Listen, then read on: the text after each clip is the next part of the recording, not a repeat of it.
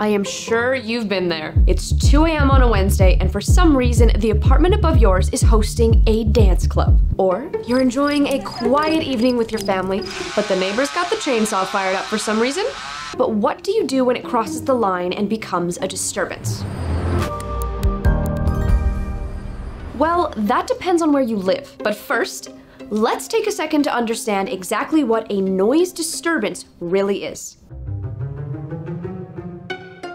Before you start trying to stop a noise disturbance, you should figure out whether it actually calls for action. Noise disturbances are complicated because there's no magic threshold for deciding when regular noise becomes a disturbance. A neighbor mowing the lawn at 2 in the afternoon is very different from a neighbor mowing the lawn at 3 in the morning. It's the same noise, but one's perfectly normal, where the other might be cause for complaint. There are 2 basic ways you can figure out if a noise is bad enough to take action. First, every town or city has local bylaws, and some of these bylaws will deal with excessive or unreasonable noise. Usually, bylaws are more focused on commercial noise sources, like construction sites or rail yards. If something like that is the source of your noise issue, the easiest way is reporting it to the city. You can check your city's website to see what sorts of bylaws they have, and whether the noise you're hearing is against any of them. The other way to judge noise is a little subjective, but that's the nature of noise. All you have to do is ask yourself, is this unreasonable? If a noise isn't breaking local bylaws, it could still be considered a legal nuisance if it's unreasonable. So,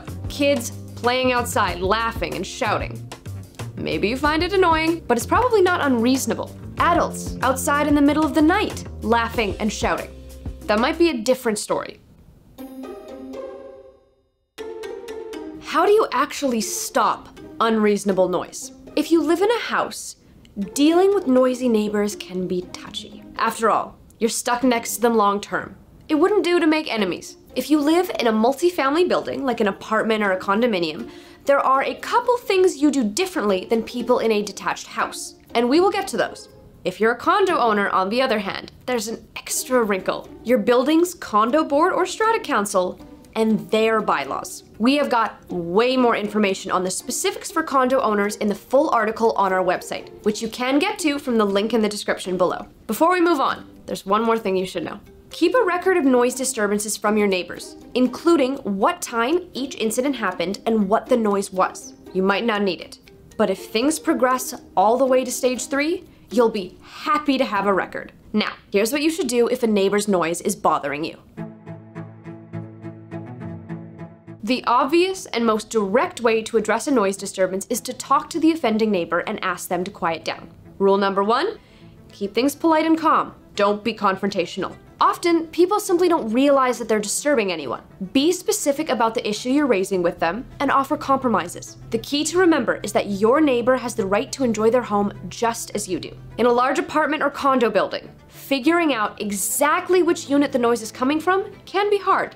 Or, you might not be comfortable knocking on someone's door to speak with them. That's particularly true if it's the middle of the night and your neighbor is hosting a raucous party. If that's the case, or if you've asked them to quiet down and they haven't, you can move on to step 2.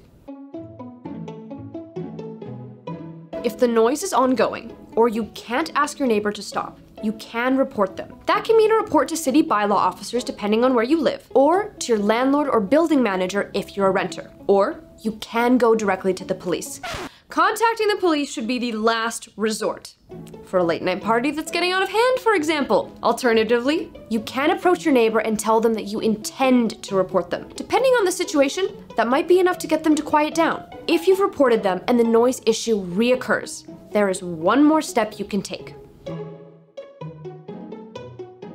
If you're a homeowner and your neighbor won't cut it out with the unreasonable noise, you might have no choice but to take it to court. Suing your neighbor for nuisance is the nuclear option. It will cost a lot, and success is not guaranteed. Plus, legal disputes can drag on and on and on, but sometimes there's nothing else you can do. Now, if you're a Square One customer with legal protection coverage, the legal fees for pursuing a civil case against your neighbor will be covered under your policy. You can learn more about legal protection coverage by clicking the link in the description below. For renters, on the other hand, your landlord should be taking steps to resolve ongoing noise disturbances. If you've informed your landlord about recurring issues and nothing is changing, you can start the formal dispute resolution process. Some provinces have organizations, like the Residential Tenancy Branch in BC or the Landlord and Tenant Board in Ontario, that can help mediate disputes between tenants or between tenants and landlords. We've put links for these organizations in the description too.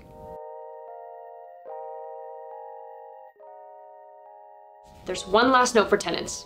If you live in an older apartment building, you might have annoying noises that aren't the fault of any neighbors. Say the front door slams loudly anytime someone uses it, or the HVAC system makes loud clunks and thuds. If any such noises are disturbing you, it's your landlord's responsibility to repair them. You've got the right to quiet enjoyment of your home, whether you're a homeowner, a condo owner, or a renter. If you need more details about handling noise disputes, make sure to check out the resources in the description below.